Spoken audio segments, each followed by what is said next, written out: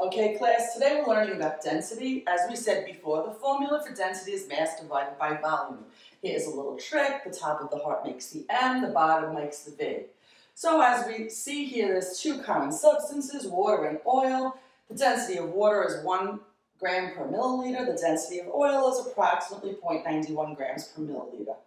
Oh, I'm so sick of teaching like this. I'm sick of remote learning. I'm sick of just lecturing. I wish there was a better way. Seatbelts, everyone! Where did that bus bring me? Where am I? Oh, IS-24 Family Science Night. I thought we weren't going to get to do that this year. Is this my station? What do I have to do? Do they expect me to cook something? I have oil. I have these white tablets. Let's see what I can do. Oh, I already have some water. I have 3 containers with water in them. Let's add some. Oh, I have some blue food coloring. I'm going to add some blue food coloring. 5. So I can make sure I do 5 in each one. 5. And 5. You know what? I want that blue coloring to be nice and even, so I'm going to swish it around. Swish, swish. What a pretty color blue this is. I have vegetable oil. Oh, no, pure canola oil. I wonder how the density of this oil compares to the density of the water. I wonder if I put it in, if I can make some observations. Oh, how pretty that made the blue look.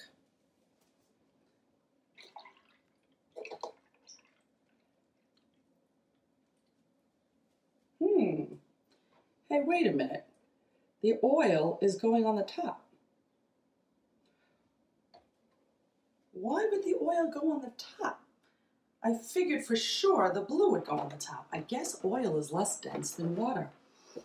You know what this looks like? This looks like those lava lamps that my son used to have. You know what I have here? Glitter. I don't think he would have liked glitter in his, but I like glitter, so I'm adding some glitter.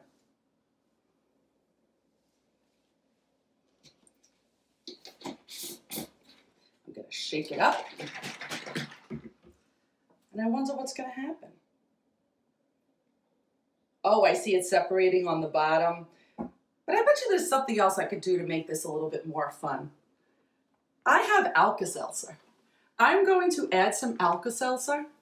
I'm going to break them up. I'm going to add them to the second one. I'm going to add 2. And we're going to let that sit. And then I'm going to put 4 in the next one.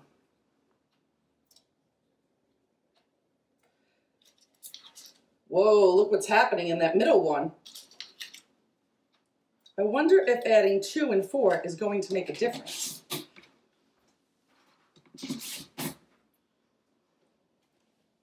Oh, look at this last one with 4. How cool. That looks like when it was plugged in. Are you getting a good shot of that last one has 4?